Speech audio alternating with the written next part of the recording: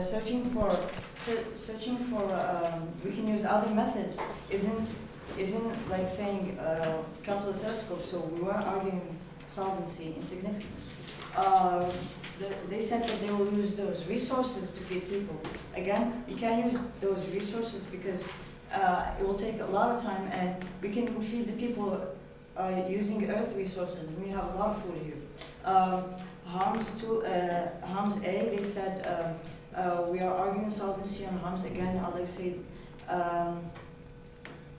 we did not, and it doesn't mean we know a lot. It does mean we know a lot, and we already know a lot, so we shouldn't worry about that. B, they said we are carrying capacity already reached. B, they said first, the evidence they gave against us is from 2009, and our evidence is more recent. It's from 2011, which shows that this flows negative.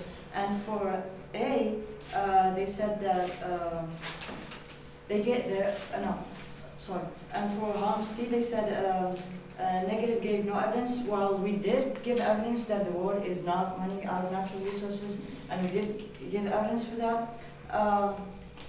Inherency, they said that it is not used for Goldilocks. Well, people do care about space exploration. If they are going to send a new space telescope, because a new space telescope is basically space exploration.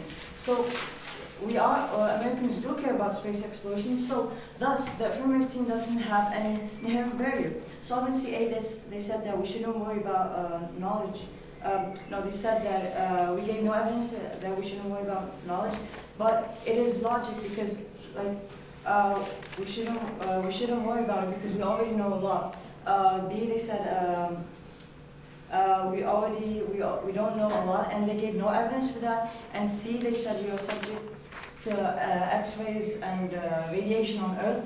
Well, this is basic science.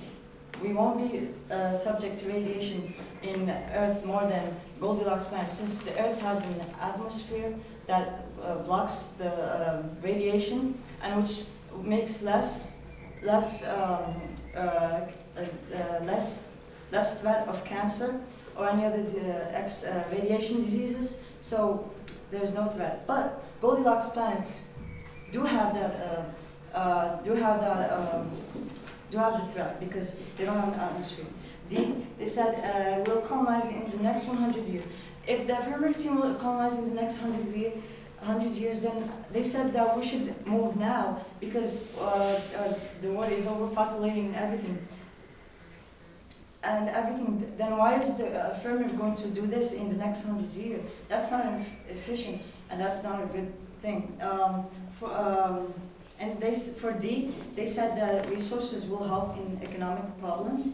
Well, first, how are you going to get the money? Since the U.S. is going through economic situation, economic risk, so we can't get that money so we can get the resources, and then we'll help in economic problems. First, we need to get that money. For the iron evidence, there is